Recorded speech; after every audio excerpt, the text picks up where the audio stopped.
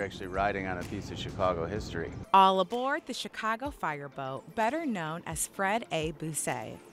Unlike most of the other boats docked along Lake Michigan, this one has both a special connection to the city and the Air and Water Show. This is going to be your most unique boat that you're going to see out on the water.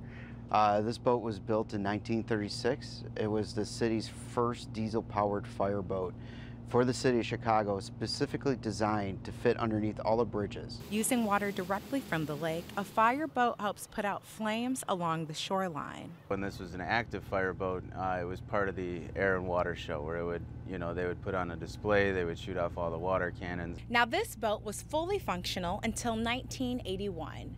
Now it just rides the waves, offering educational tours of both the city's history and the boat's history as well. Now these tours will take place during the weekend's modified air and water shows, in which only the Blue Angels will perform.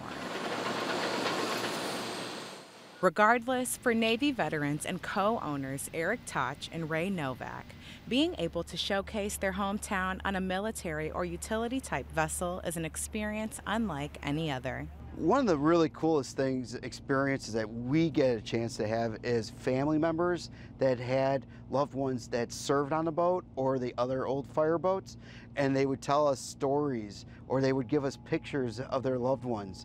That's, for us, the most heartwarming thing to get.